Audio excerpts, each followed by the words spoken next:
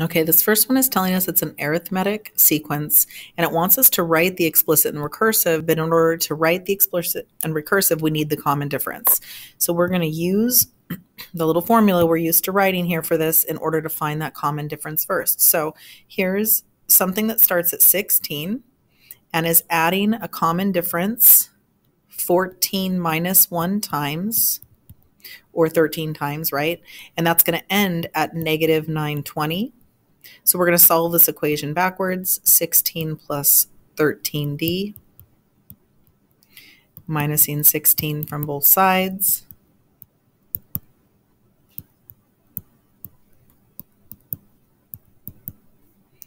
The common difference, I'm grabbing my calculator right now. You should do the same. 936 divided by 13.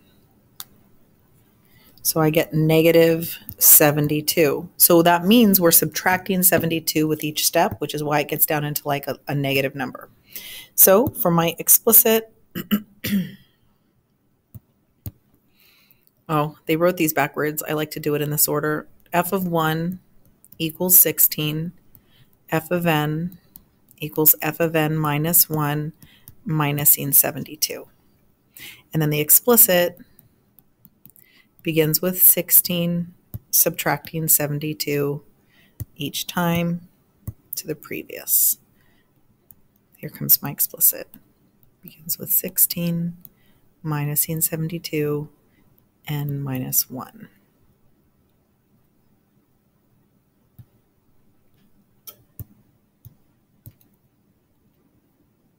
Okay, so there's my explicit, there's my recursive. How'd you do? Next one, they tell us it's a geometric. So same thing, before we can write the recursive and the explicit, we need to know what the common ratio is. So let's go apply the same stuff. So 81, 920 is times some common ratio 8 minus 1 times, and that should land at 5. So we divide 5 by 81, 920, and we're going to get r to the 7th equals, let's grab a calculator. You need one that can take a radical, a root. So 81, 920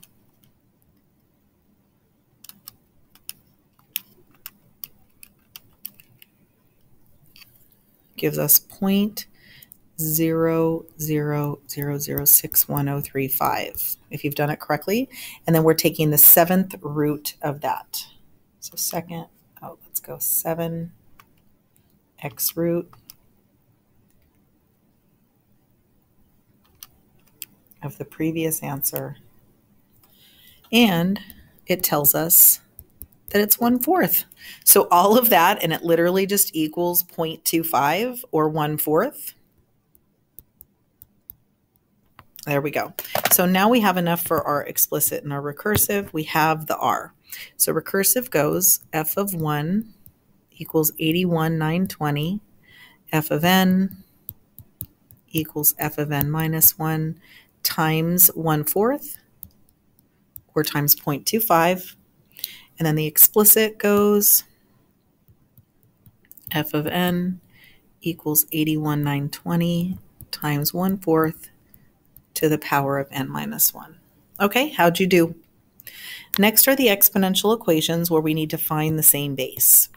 So looking at the first one, I know 9 can be rewritten as a 3, and I know 243 can be rewritten as a 3. So let's start with that as our big base. Well, 9 would become 3 to the negative 2 power, and then don't forget about this x. And 243, try that on a calculator, is 3 to the 5th. Now that I have the big bases the same, I can set the exponents equal and solve, and I get x is equal to negative 2.5. There's our first one. How'd you do? Next one, we have 6 to the x plus 7 is equal to 6 to the negative 3. That fraction turns into a negative exponent, and now that we have the same big base of 6, we can just set the exponents equal.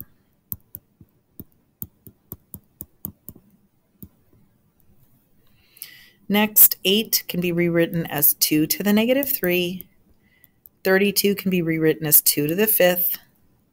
Now that we have the same big bases, we can set the exponents equal, and we get x is equal to negative 3/5.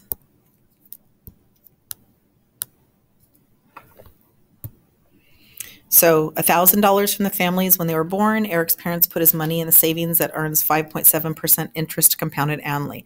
Okay, percent multiplier. We're supposed to remember a little formula for this. It's called the 100 plus rate formula. Do you remember this from your Math 1 or your teachers last year? But 100 plus the rate of 5.7 becomes 105.7. And then we have to convert this multiplier into a decimal in order to use it in our explicit and recursive. So this multiplier, once I move the decimal twice, becomes 1.057. So that's where this comes from.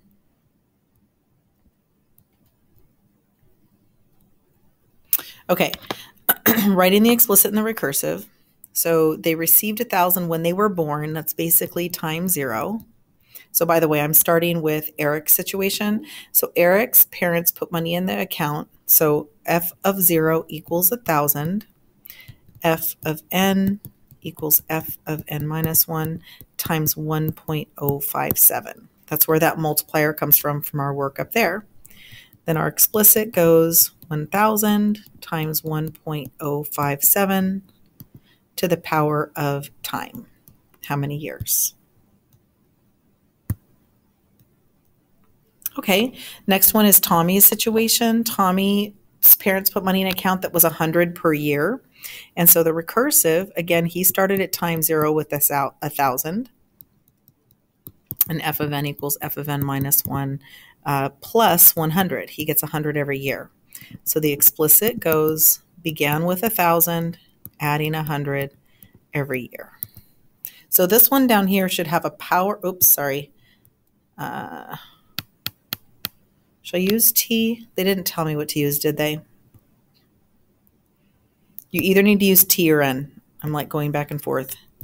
So f of t equals this, f of n equals n. Let's just use one and then the other. Okay, both boys can withdraw their money when they turn 18 years old. Who will have the least amount of money at the time? So the first one is 1,000 times 1.057 to the power of 18. You're going to do that on a calculator and see what you get. And then the second one is 1,000 plus 100 times 18 years and see what we get for that one. So take a minute to try it on Desmos right now. I'm going to go 1,000 plus 100 times 18. I'm getting 2,800 for this one. And then 100 times 1.057 to the power of 18. And that's 2712. Well, what are we supposed to know in math? We're supposed to know that exponential functions always beat out linear functions. Well, in this case, after 18 years, it looks like it's the opposite, that Tommy has more. And so that means the question's asking who has the least amount of money. The answer will be that Eric has the least. Okay? Now down here, we're just looking at kind of an extension of features of functions.